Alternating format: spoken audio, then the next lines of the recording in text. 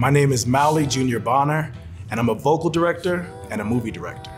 I never thought that this was gonna be my career. I thought that it was just something that I love to do. By nature, I'm an introvert, but I realized that young men and women that look like me, you know, a black man, seeing a black man do what I do professionally, it's important.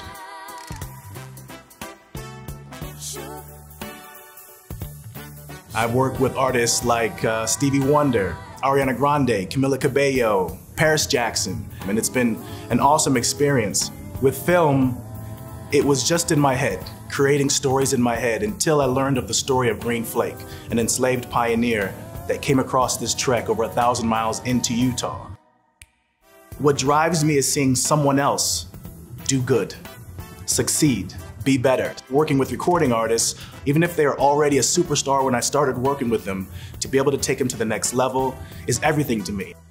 I know that I am so privileged today because of the sacrifices that people made before me, and so it inspires me to be the best man I can be for the next generation.